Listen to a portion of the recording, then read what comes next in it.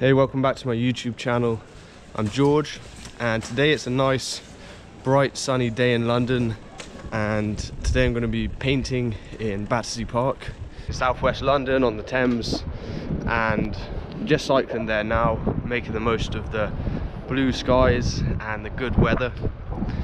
And I've done a lot of painting in Battersea Park, but there's always so many different spots to paint, so I'm going to go there, hopefully paint in a slightly different spot and make the most of the sunny weather, try and perhaps paint some reflections, or I guess we'll see when we get there. Remember, please subscribe to my channel and let me take you on a journey to Battersea Park.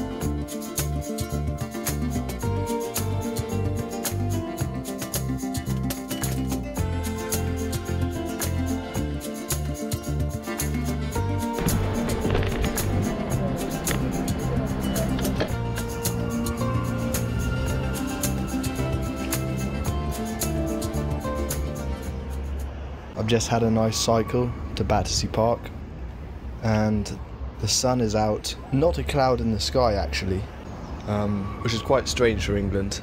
I do enjoy painting a few clouds, but I also enjoy painting a blue sky, so I'm definitely not going to complain.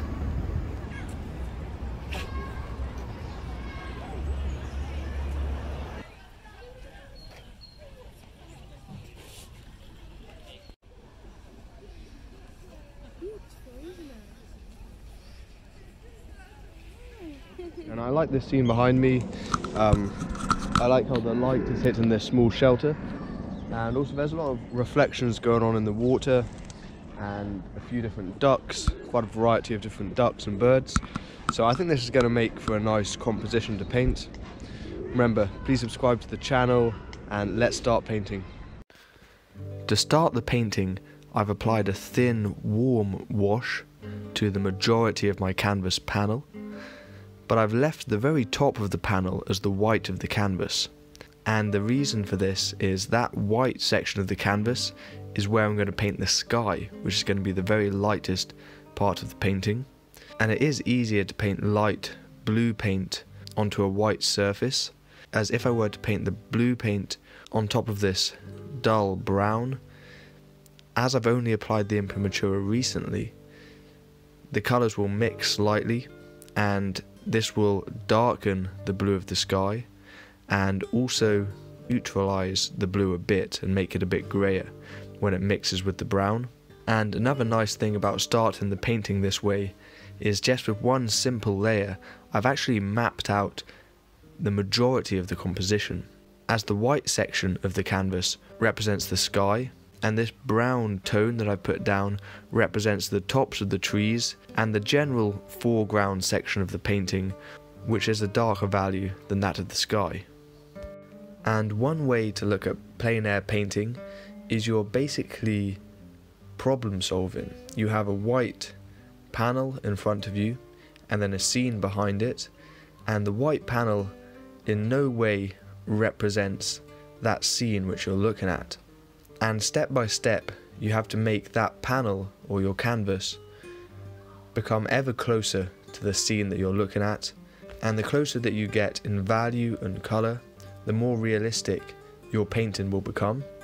And then you're also faced with the decisions to change things, perhaps enhance some of the colours, perhaps leave some stuff out, perhaps even change some of the shapes of the trees to make the composition more pleasing.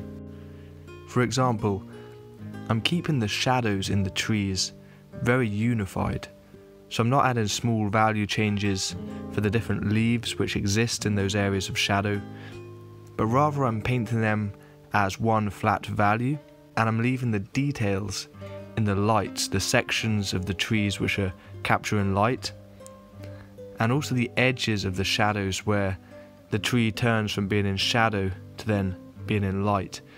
And by getting these edges and the contours of the areas in light, it makes these shadows read as part of the tree without having to paint all the small leaves and branches within the shadows, as our eye optically just fills this in.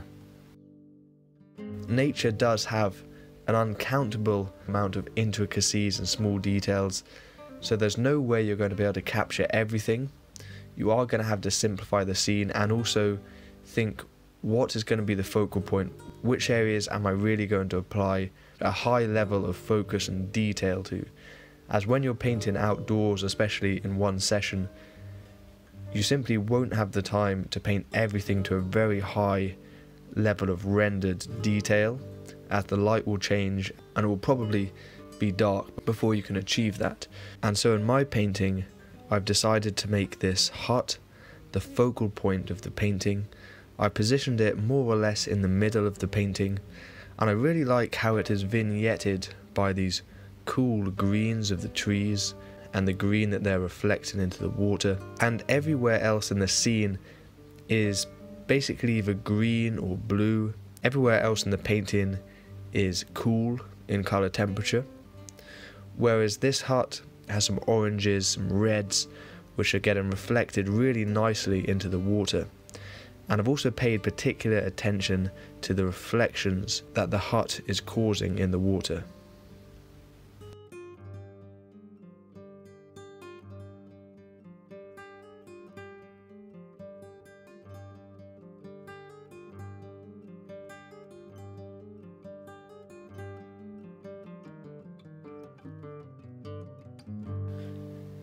Here I'm using a round brush which has a fine point to paint some light yellows around the perimeter of some of these darker green ripples.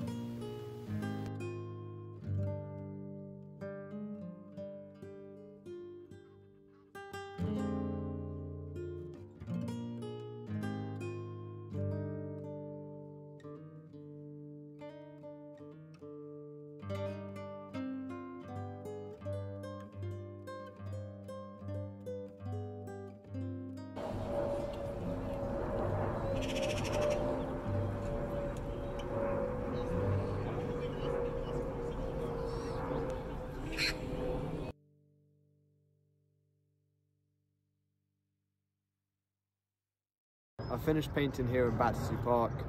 I hope you enjoyed that video. The GoPro died quite early on, but I did get some camera shots of me working. If you enjoyed it, please give it a thumbs up and subscribe to my channel. And I'll see you in the next video.